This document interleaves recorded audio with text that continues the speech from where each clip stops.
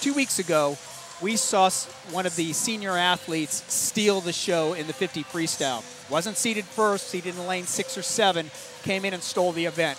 Watch out for Chris Johnson. Victor Sokowski from Wheeler High School, his coach Rob Gass, his coach actually won an event here, the 100 freestyle, back in 1984. There's very few of those coaches who have actually won an event swimming-wise and come back and coached a state champion as well. Watch that young man. Watch out for Sean Fitzgerald from Brebeuf High School. That young man was entered in the 100 and 200 freestyle as a freshman. He's going to have a strong second 25. And Kyle House from East Central High School, I don't think he's had his best swim yet either. That young man's going to be a freshman at Purdue next year along with Sokowski. Watch those 4 gentlemen in this 50 freestyle. Who's going to get that most explosive start? And when it comes down to those flags on in, who's going to be able to put their head down, not breathe, increase that stroke tempo, and work the touch? Boy, the length on some of these athletes, just incredible. Lane 6, Chris Johnson from Lake Central.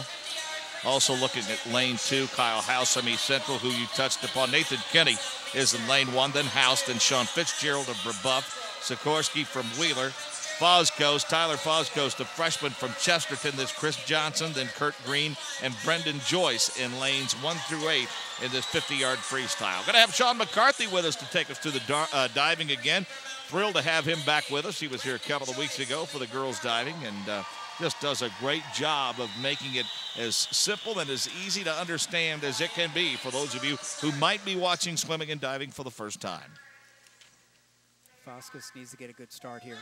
Needs to explode out. He needs to get out in front. Great breakout by the freshman. He's not afraid to swim against the older guys. Kyle House with an early lead over there in lane 2. Hits the wall first as Kyle House from East Central. Foscus has got to move up. He's got to try to hold his place here for Chesterton. That's a great swim. Pretty Sokowski, even. 20.89. Wow.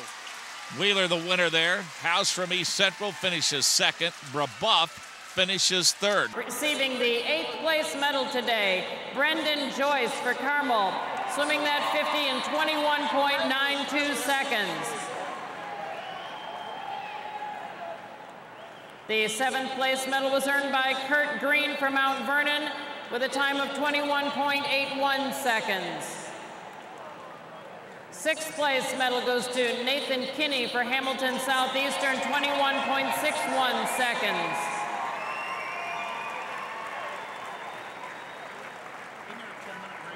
The 5th place medal goes to Chris Johnson of Lake Central, 21.46 seconds. 4th place is awarded to Tyler Foscos for Chesterton, 21.38 seconds.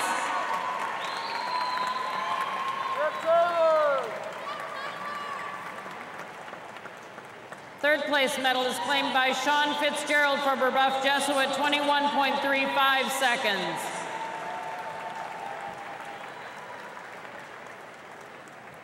Second place medal was earned by Kyle House for East Central with a time of 21.3 seconds.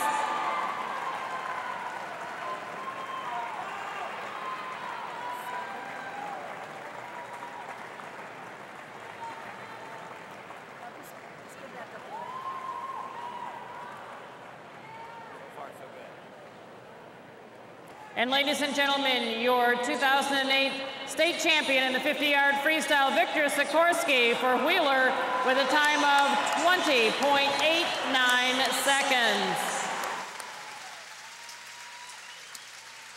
Just incredible to note some of the size disparity as we look at the podium from 8th all the way up to 1st. A tremendous difference in the size disparity of these athletes, but all great athletes in their own right.